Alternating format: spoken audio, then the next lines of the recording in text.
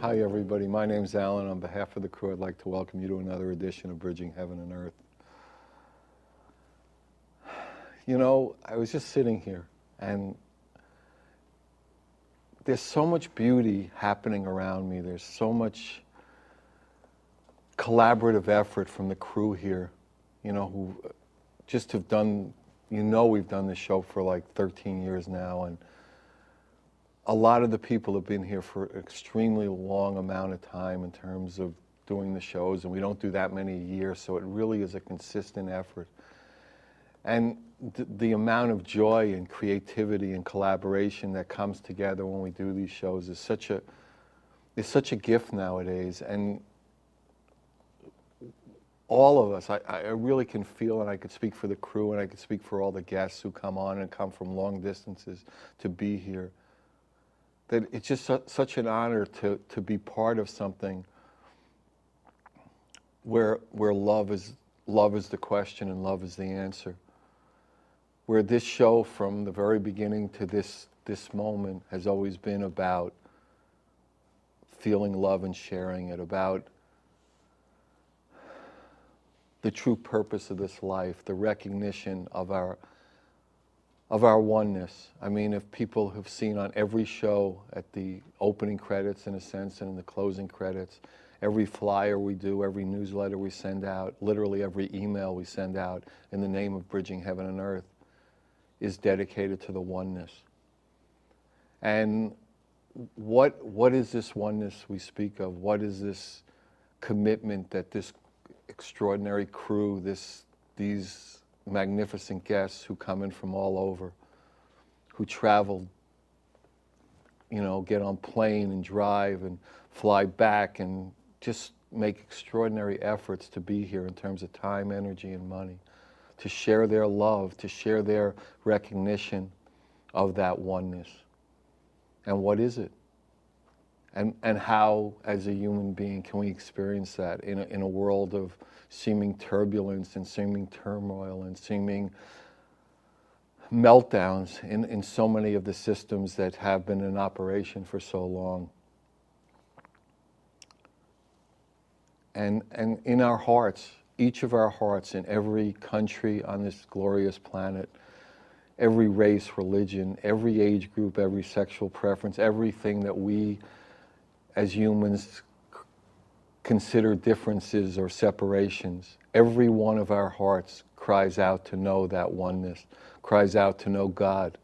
And that's why there are so many different gods, because we're all searching for that universal truth, that unconditional love, God.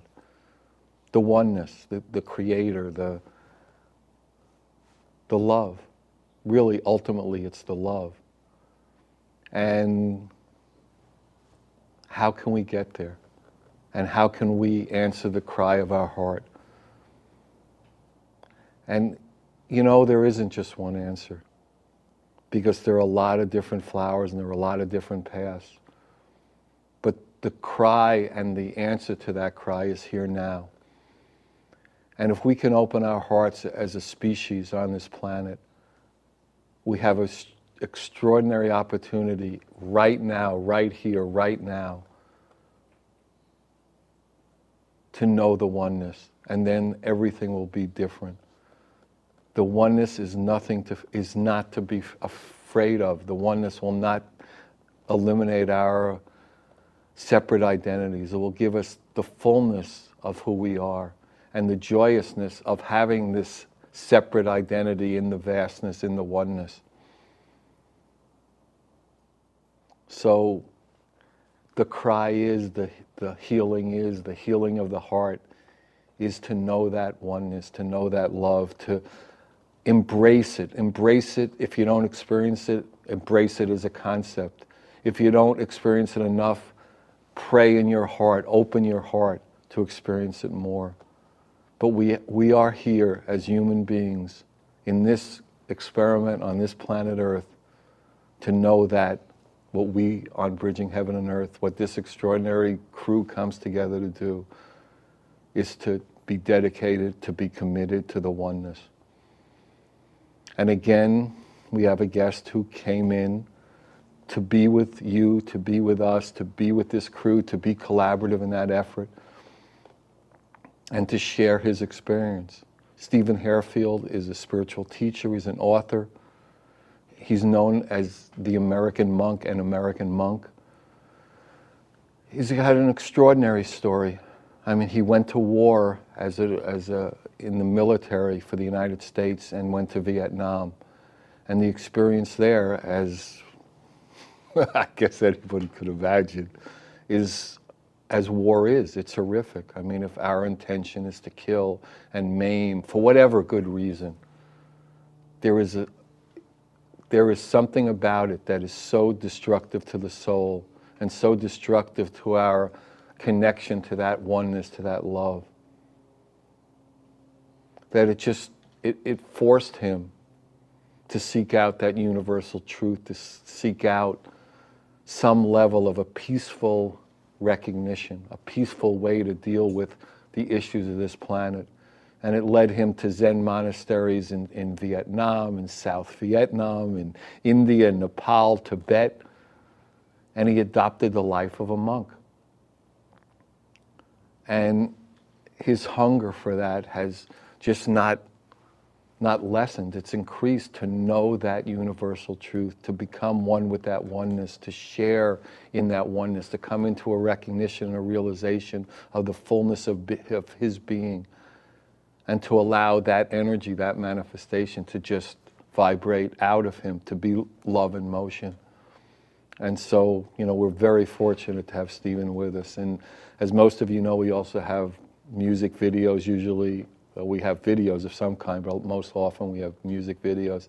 And tonight we have one of Bridging's favorites, Kate Wolf, just an extraordinary being, an extraordinary talent who died too young of cancer. And she had made this DVD, and it was actually a VHS, it was a video, and her family has made it available to Bridging. We've shown some of the cuts before, but we'll show it to you tonight. And also, as most of you know, we're in the middle of this unbelievable art project that came as a dream, it came as a vision, as a healing for the planet, as a healing of the heart of the planet, as an acupuncture for the planet, to reach out, to say that we will be a vehicle for anybody who wants to participate, to create a new original piece based on the theme Bridging Heaven and Earth, and we will have it on the shows. We'll have art project shows. We'll have this beautiful heaven to earth art virtual gallery on the internet where all these pieces are available and links to all the artists' website. And we'll be supportive of creativity, and we'll be supportive of the creative process and the artists. And we have 2 extraordinary pieces that came in as part of that project, and we have over probably close to 200 now, and many, many others have committed to doing a piece and haven't manifested it yet. And tonight we have Cher Knapp and Jerry Felix's manifestation of that. So please join me in a meditation, then we'll have the first Kate video, and then we'll have Stephen. So please join me in a meditation.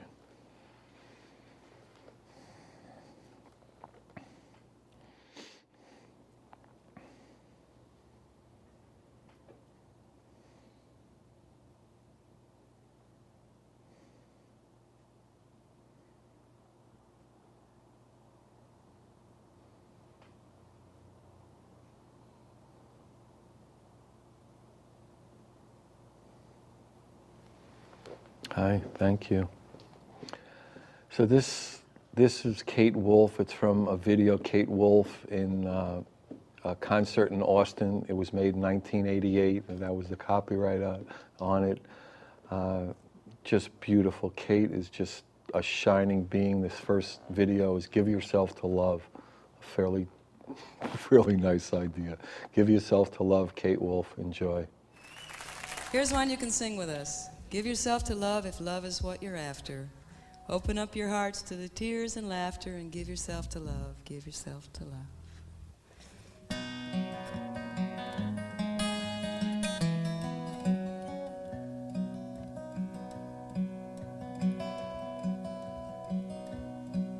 Kind friends all gather round. There's something I would say. What brings us together here has blessed us all today. Love has made a circle that holds us all inside. Strangers are as family, and loneliness can't hide. You must give yourself to love. Love is what you're after. Open up your hearts to the tears and laughter and give yourself to love. Give yourself to love.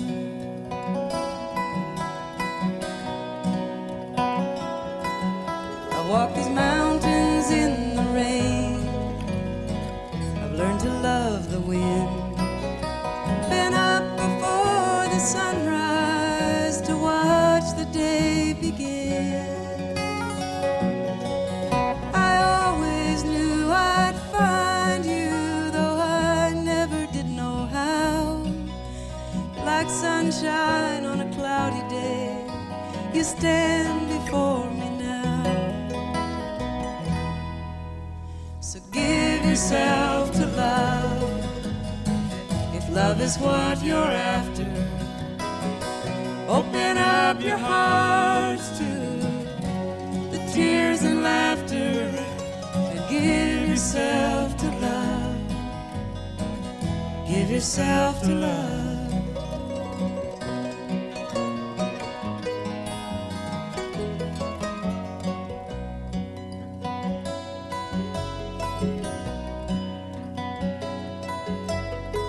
Love is born in fire, planted like a seed, and love can't give you everything, but it gives you what you need. And love comes when you are ready. Love comes when you're afraid. Will be your greatest teacher, the best friend you have made. So give yourself to love, if love is what you're after, and open up your hearts to the tears and laughter and give yourself to love. Give yourself to love. You must give yourself to love. love is what you're after. Open up your hearts to tears and laughter and give yourself to love. Give yourself to love.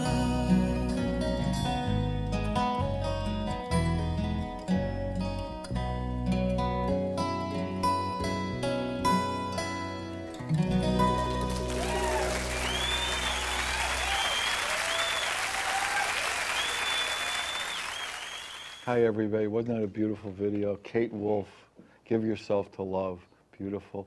And the incredible painting you're seeing in between Stephen and I is by Cher Knapp. She's a fusion artist, she's a good friend of Bridging. Love from the Goddess, it's an acrylic on canvas. Another unbelievable manifestation of Bridging Heaven and Earth from just somebody who wanted to share their love, to collaborate with us, and you're all welcome to do that. So please do, really. The more people who do it, the more the healing happens. So Stephen, welcome. Pleasure to be here. Thanks for having me. So at the opening I said, you know, that you're called either, I can't remember, the American monk or an American monk.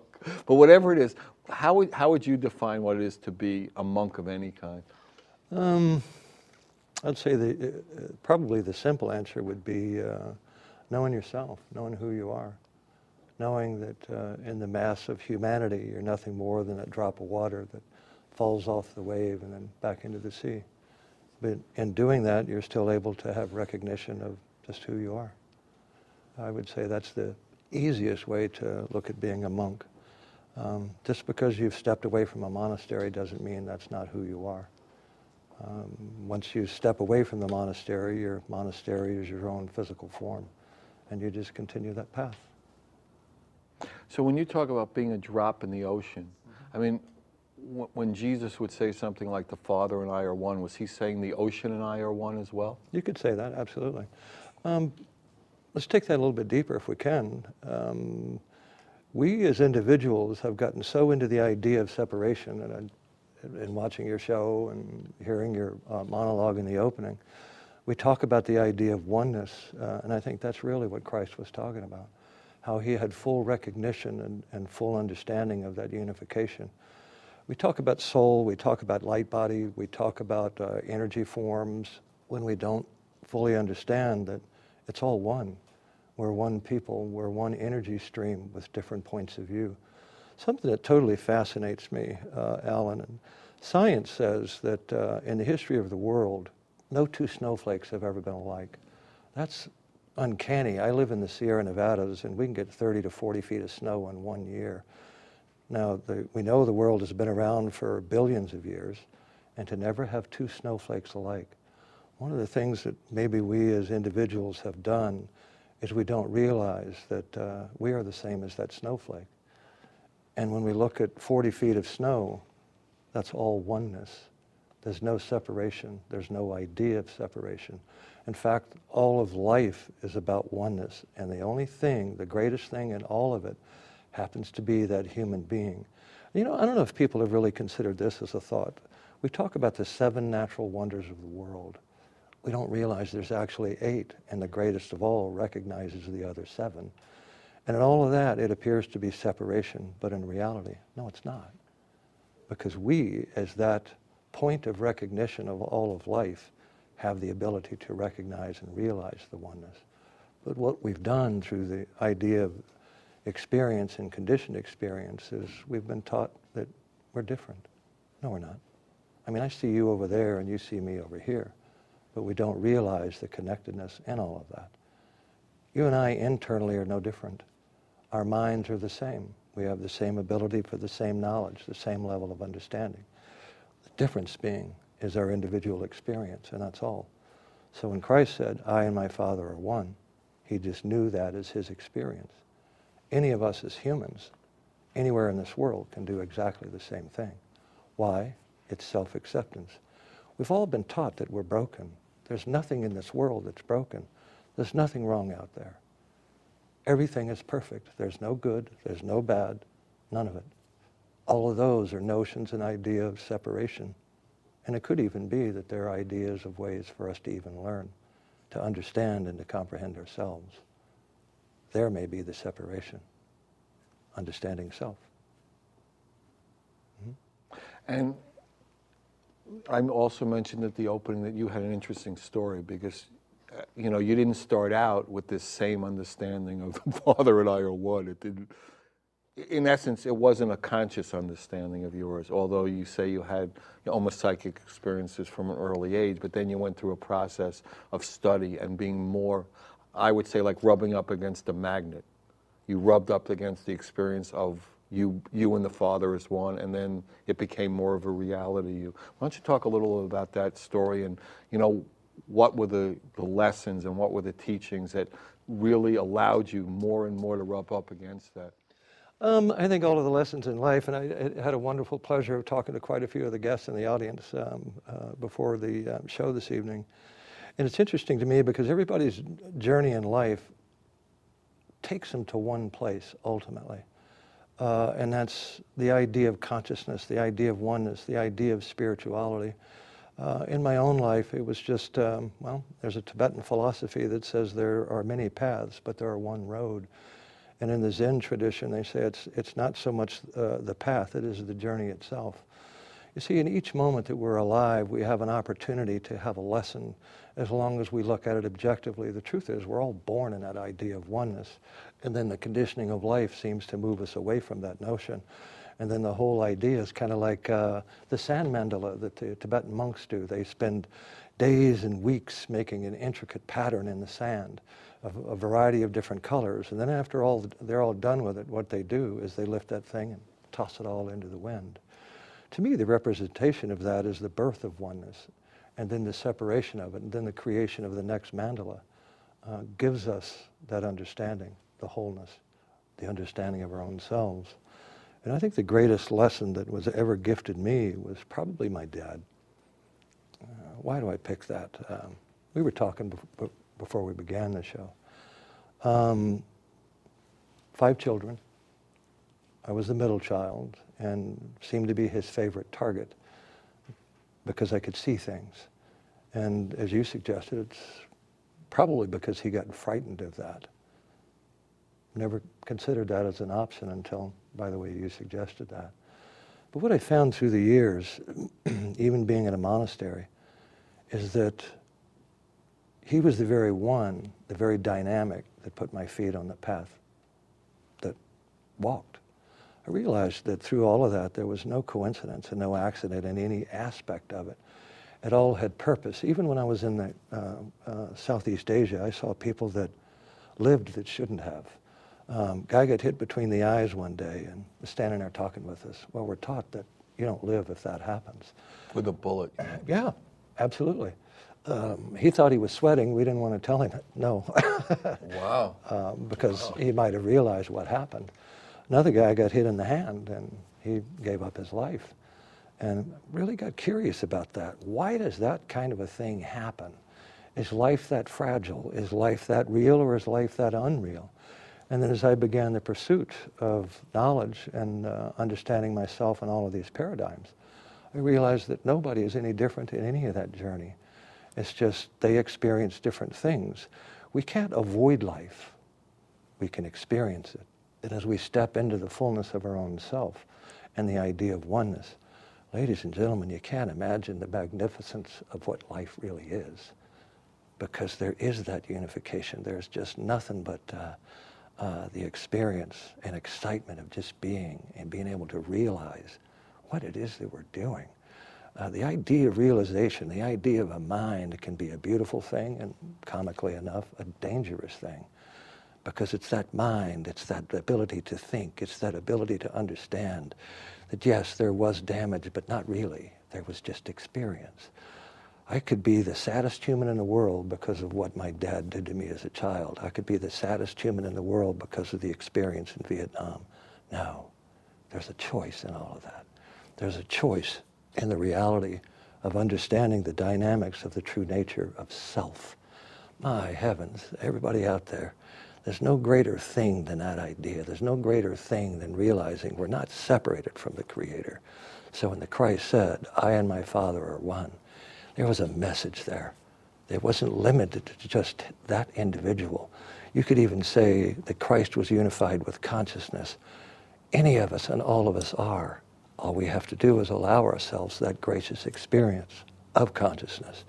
And the key to that, as you represent so well, Alan, is the idea of unconditional nature, true acceptance of self, the idea of love, which starts with us as the individual. Being able to experience that through our own being and then sharing that dynamic with all of life. That was my lessons, and that was the gift that my own dad gave me. That's the gift that each of us can experience on any given day and any given moment. That's life. And in essence, all these teachings that you went to in all these monasteries, in essence, were different, but they all led home. They all led to that experience. If they were righteous, if the teachings were pure, would you say that would be accurate? Master Kaila walked up to me one day and he said, "Young man." Every time he says that, I keep thinking grasshopper. I love that show. So, but he said that that's not his nickname. Tell me your nickname. It's beautiful. Shanti, which means? Peaceful tiger. Peaceful tiger. Okay, yeah, so all right. But every time you say it that way, it just reminds me of that show, which I love. Go ahead.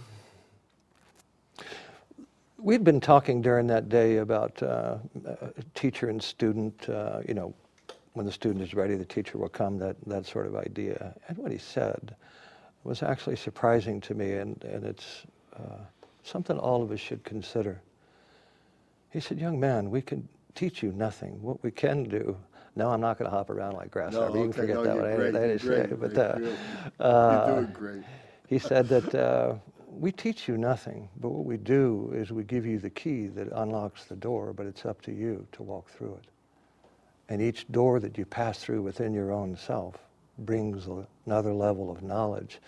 You see, when it comes to the idea of consciousness, we limit ourselves in whatever aspect that we choose. In fact, the truth is we limit ourselves to what was yesterday.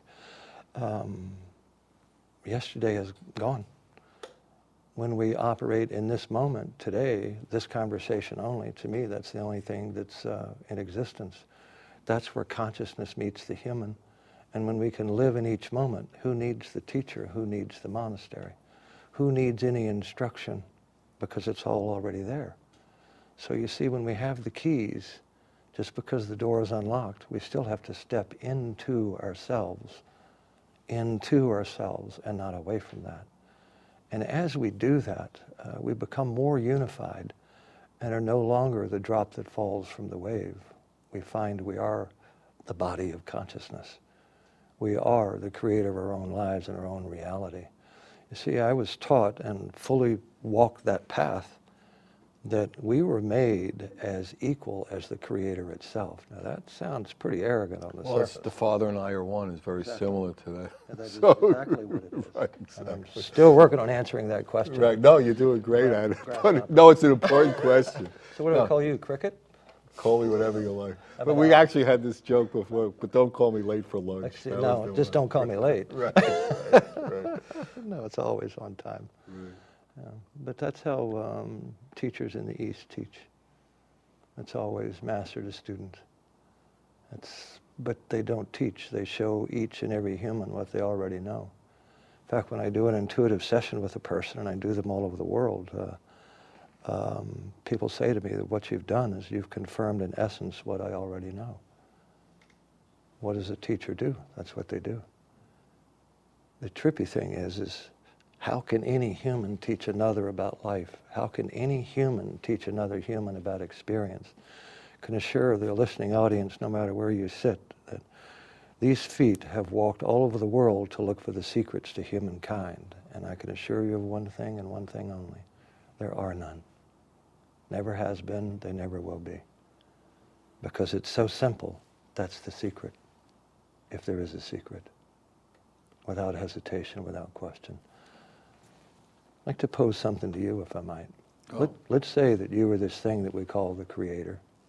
You created all of this beautiful world, all of the magnificent energies that are on it. And you wanted them to come to the realization that they're exactly like you. That would mean you would have to hide that. Where would you do it? And how would you do it? You being the creator. You mean, how would I create this experiment if those are my intentions? No. How would you create the realization for what you created? The recognition of... That you are I am to be your equal. It would have to be within inside everybody. Okay. That's the truth. Right. You would make it so simple that the logical mind of the adult would never realize it.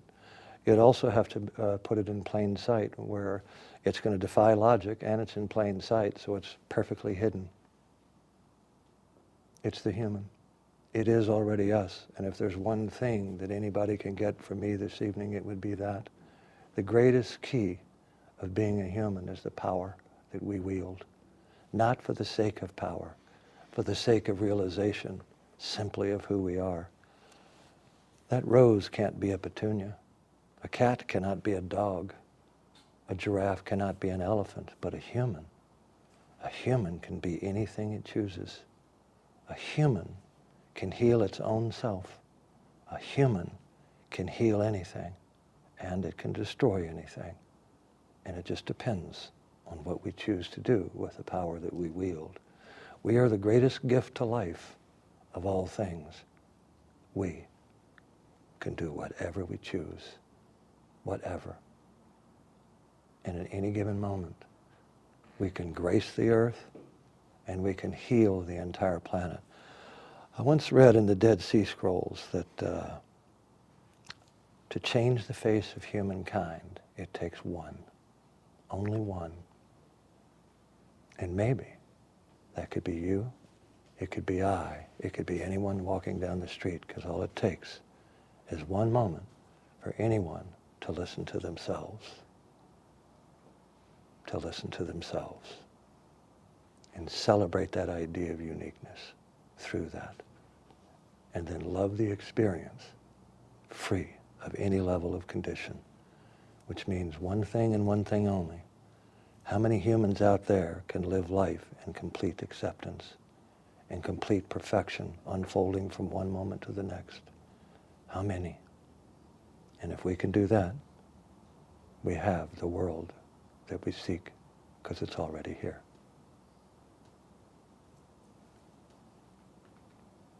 Amen, brother. Oh my God, now you're scaring me. Amen. No. Okay, so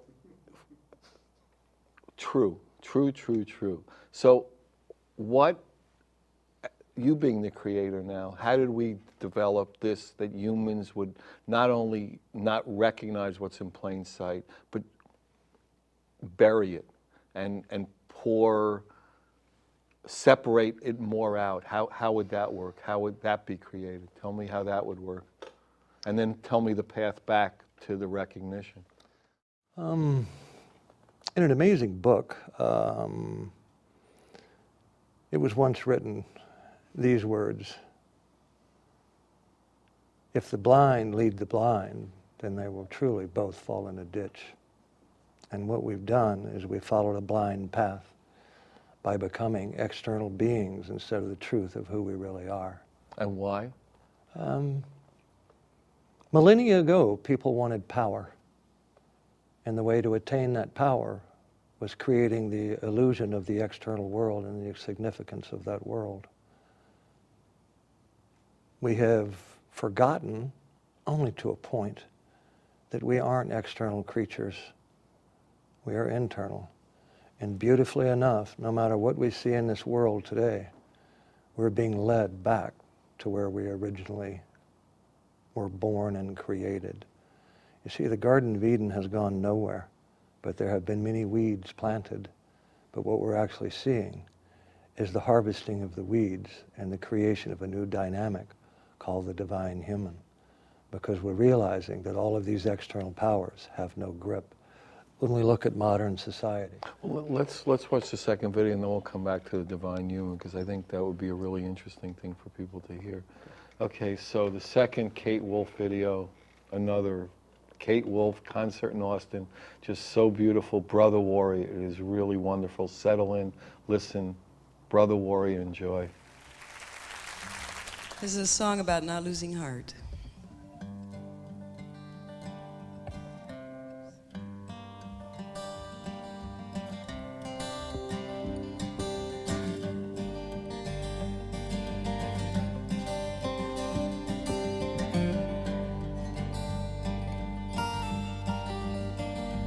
Gentle warrior, with your heart like gold and a rainbow in your eyes. Brave companion, do you see a world shining in the sky? With your body dancing like an arrow, spreading joy beneath your feet, and your hands that wave like tall grass in the wind as you speak, with the shyness of a small child and the wisdom of a sage. I tell you now, there is no reason to be afraid.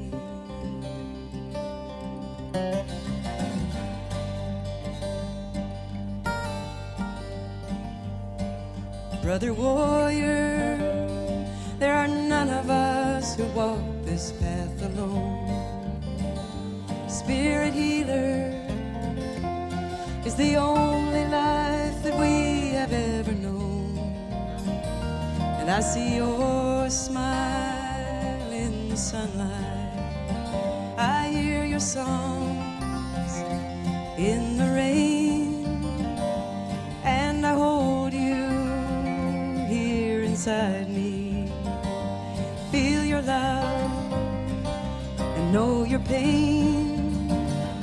At this time when the earth is waking to the dawn of another age, I tell you now, there is no reason to be afraid.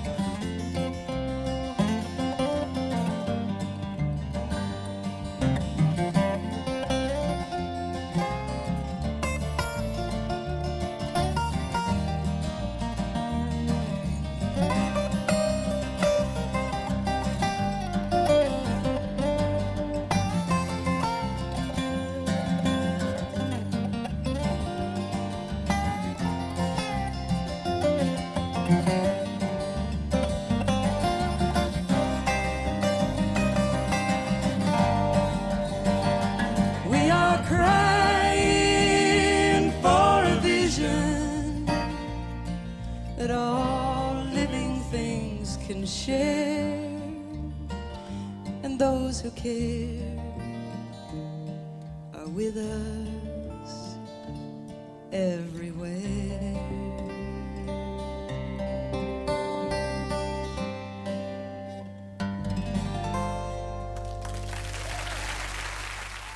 Hi everybody, well welcome back. So Brother Warrior, beautiful. Thank you Kate, thank you Kate's family. Just a beautiful video. It's concert in Austin. I think it's still available. It's probably in a DVD now. It's beautiful.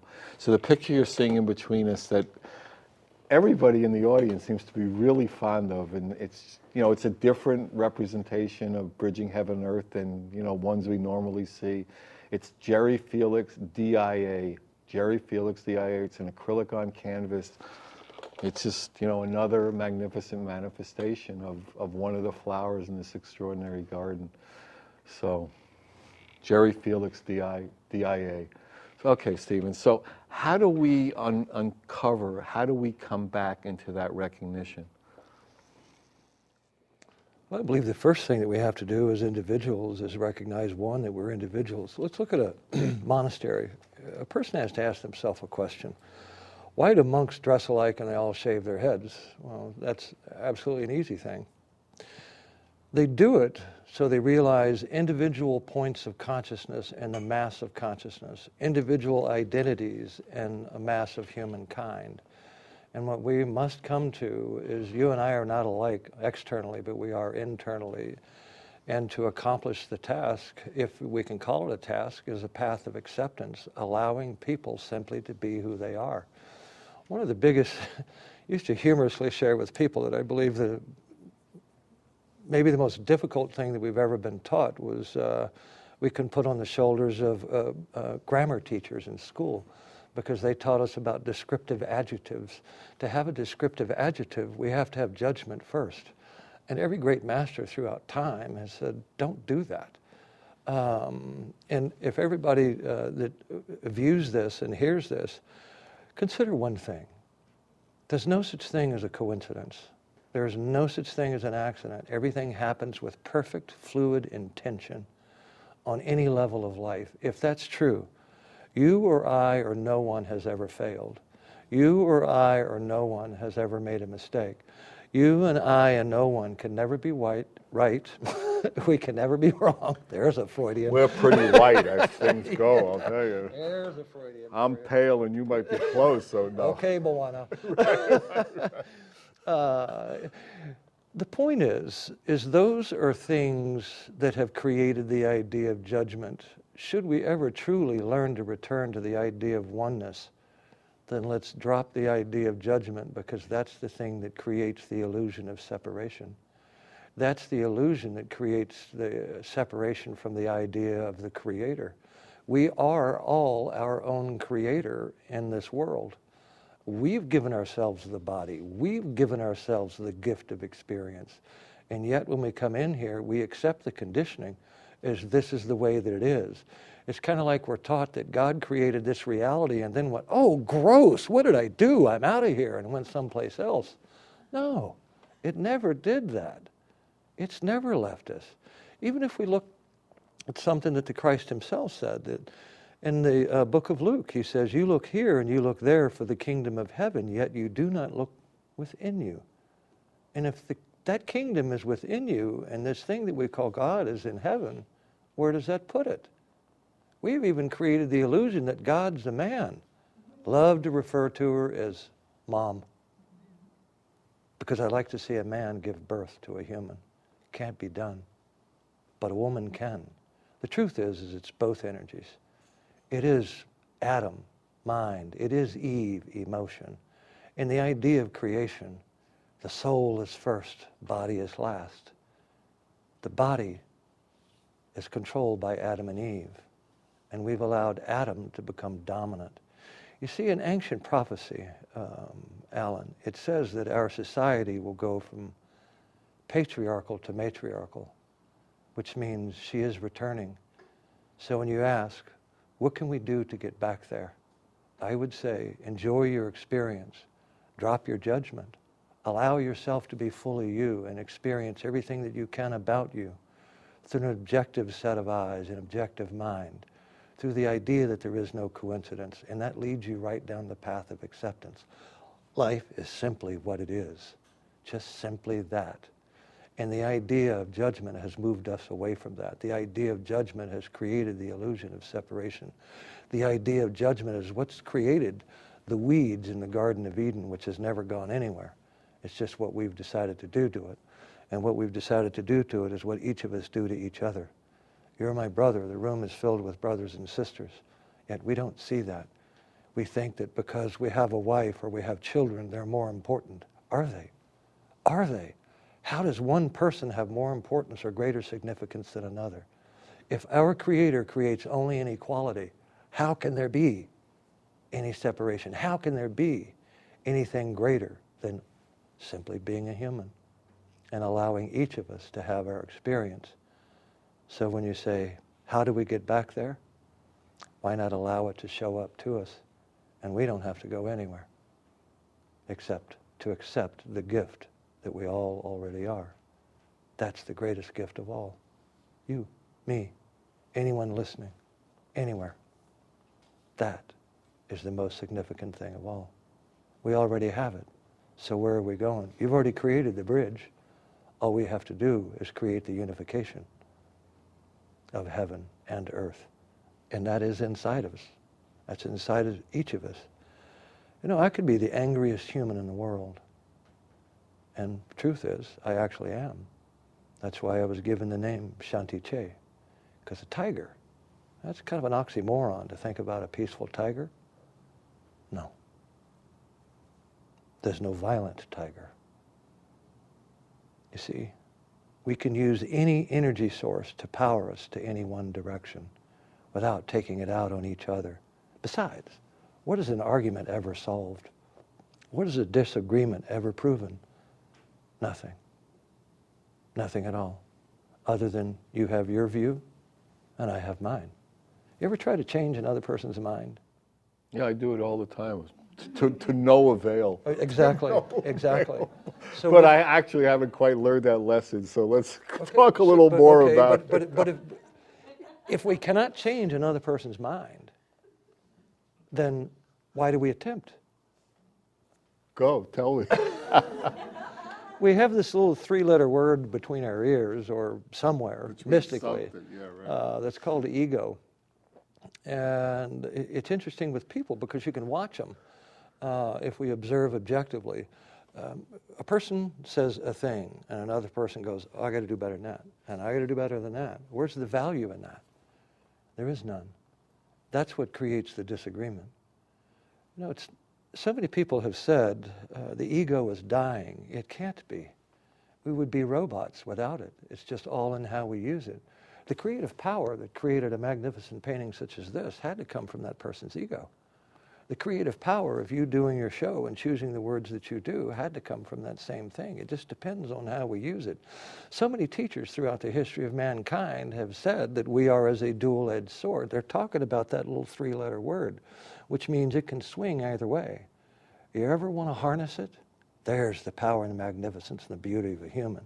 I would have to say out of experience that Christ probably had the largest ego that ever lived. Of course, be a close second with the Buddha, Zoroaster, Zarathustra, and Dalai Lama. Yeah, there are a lot of, yeah, right. No, I understand. I was wondering where I was, no, it is an interesting concept. It's not something that we can rid ourselves, but it is something that we can share. The thing that creates the danger is the illusion of the separation of self. That was created through and by the ego, through the conditioning that we've all experienced for centuries. We live unnaturally. Think about it. Square cars, where's the aerodynamics in that? I know, I rented one, you should see it. It's like a cardboard box with wheels. It's kind of like, where's the aerodynamic? Where's the harmony with the universe in that? Where's the harmony in what we share with each other? Where's the harmony? Because I want to be better or less than you. Where is any of that? And how can there be anything better or less when everything was created in pure equality in the first place? The only thing that disrupts the idea of harmony is that thing between our ears. Why? Because my grammar teacher taught me adjectives, which are useless. Because without judgment, we're magnificent people. And you step back into oneness. When you step back into oneness, the illusion of separation has gone away. The reason I ended up in India was because of something my Zen teachers taught me while in Southeast Asia. Told me to follow my urges. In my senior year, get my bachelor's degree in psychology, had an urge to go to India. My Zen teachers taught me to follow those urges because it's from inside you. Follow that. It's that subtle little guiding voice that says, go here, go here. The soul will only whisper to us. It will never shout. But it will allow us to do whatever we think it is that we choose. This urge grew. It got stronger and stronger. You know what? I never hung around for my graduation because I knew it was going to happen.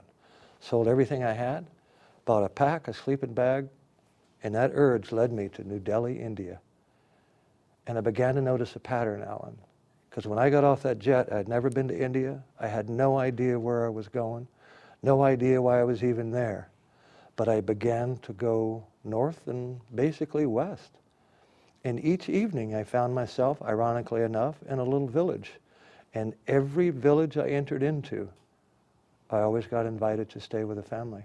Ate their food, got to know them. Next morning, I'd walk out the door with my pack on my back. There was always an elderly gentleman. Drew with a stick or his finger, a map for me to follow for the day. And at the end of each day, it was another village. The next morning was another gentleman, elderly. Found myself near the northern deserts of India, called the Punjab, and was thirsty.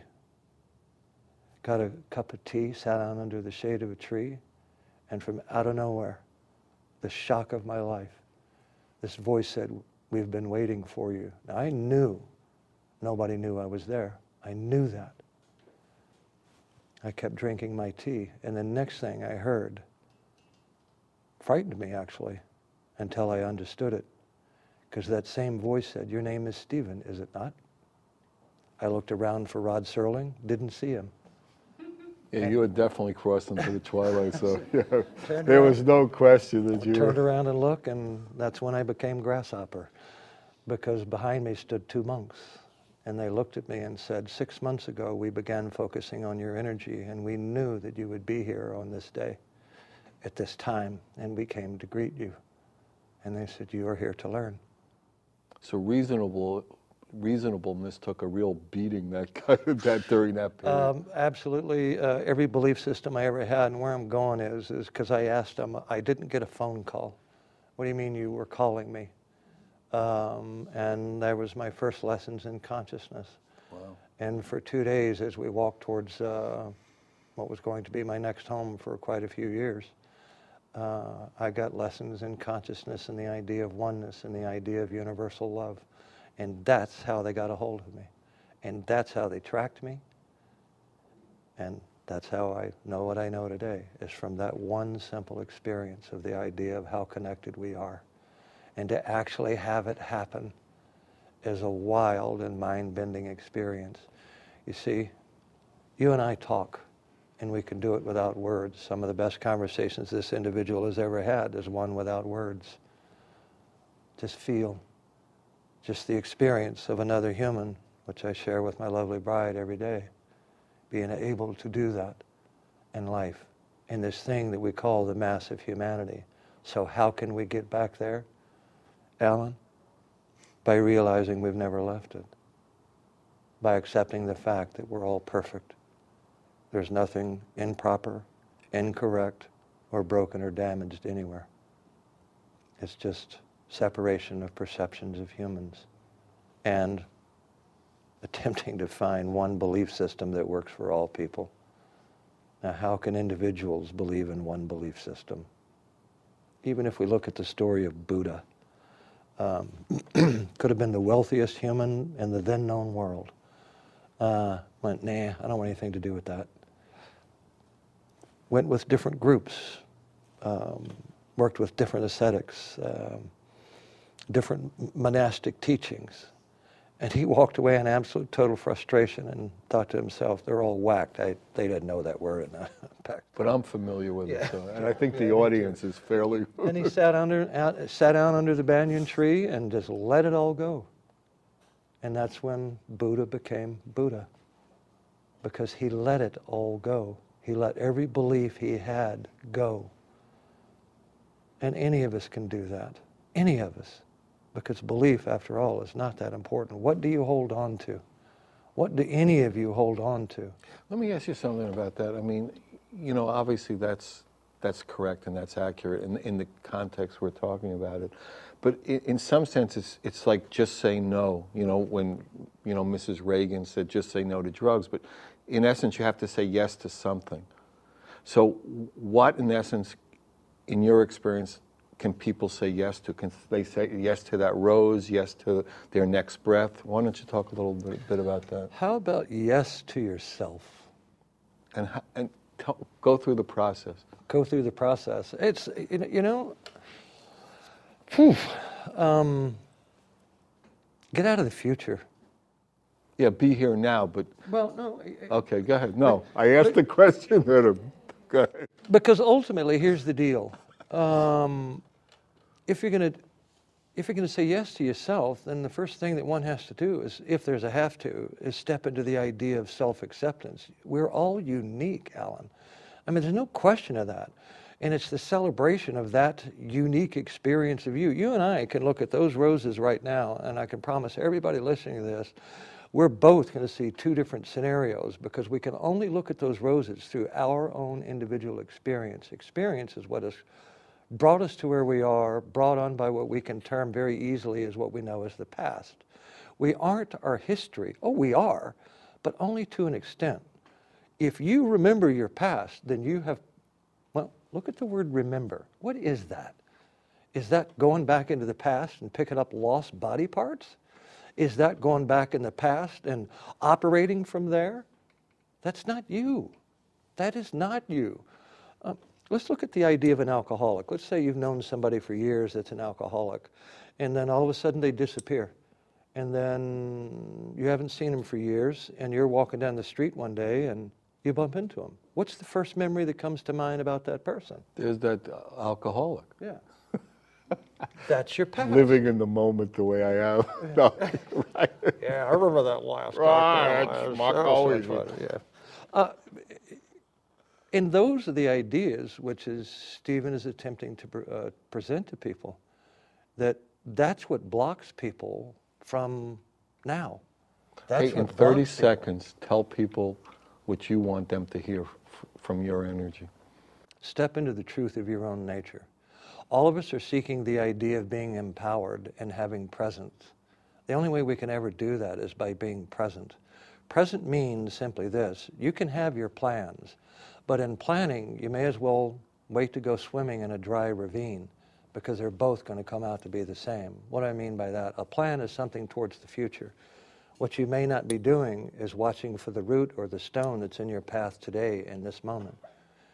If you live in the future, you're missing your life. If you live in the past, you're also missing your life. Okay, we're coming to the end of the show.